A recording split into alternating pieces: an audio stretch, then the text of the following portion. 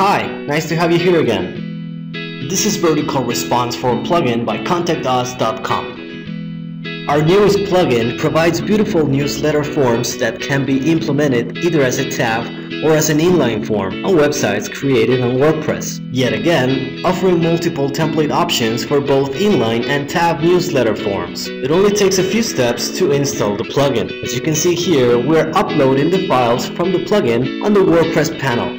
These files can be found on the WordPress plugin directory, or you can just look it up on the WordPress panel and type VerticalResponse Plugin by ContactUs.com. So once you're done with installing and activating the plugin, it will look something like this. So this plugin is for VerticalResponse users, but if you don't have an account, you can create one directly from the plugin. It only takes a few steps to sign up. So you only need an email address and choose a password. Right after completing the sign-up process, you need to click here to send a vertical response request form. So you need to fill all the information on this form, and this will enable your API key on your vertical response account. Once your API has been enabled, you will receive this confirmation email from Vertical Response. So that step is very essential. Don't forget to complete it. Otherwise, you won't be able to continue to step number 2.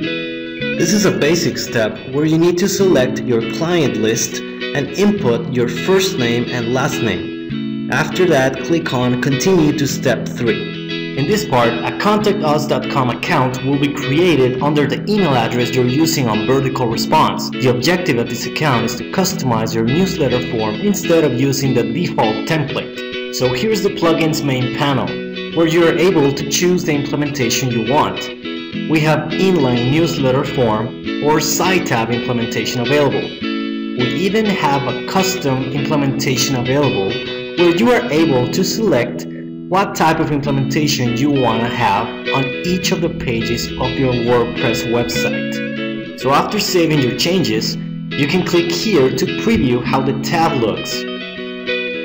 As you can see, I have it on the left side as a tab. If I click it, you can see one of the templates where it asks for name and email address. Preview the inline form as well.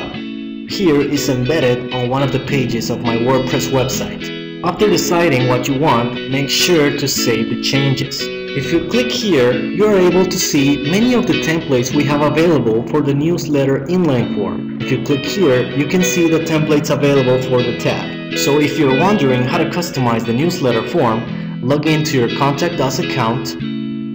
Once you're in the panel, go to Form Settings. Here, you will find the vertical response information and you will see the default template. If you want to customize, click on Configure Form. So once you're here, you can start customizing your newsletter form as you wish. Here I'm changing the main title to ContactUs.com. We have some additional settings where it allows you to modify the call to action text. Another option we have available is to use either a captcha code or not. One of the most important parts is the form template section. Here you're able to select the template that best fits your needs. So make sure to try out all the templates until you're happy with the one you chose. Scroll down to select either to have the newsletter appear immediately or with a click. Then save your advance. So the same thing goes with the tab settings. Select the template you like best, scroll down, and you can choose the tab position. So select the side that suits best for you, and don't forget to save. Here we have some other options. These are the mobile settings and how you want the form to appear. This is the configuration for the newsletter form on Facebook. Here you need to input your Facebook credentials to connect it with the plugin. This part allows you to configure the thank you message you will send to all your new subscribers.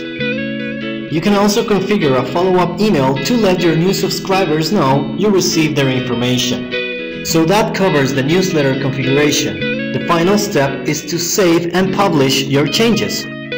We hope you enjoyed this great plugin.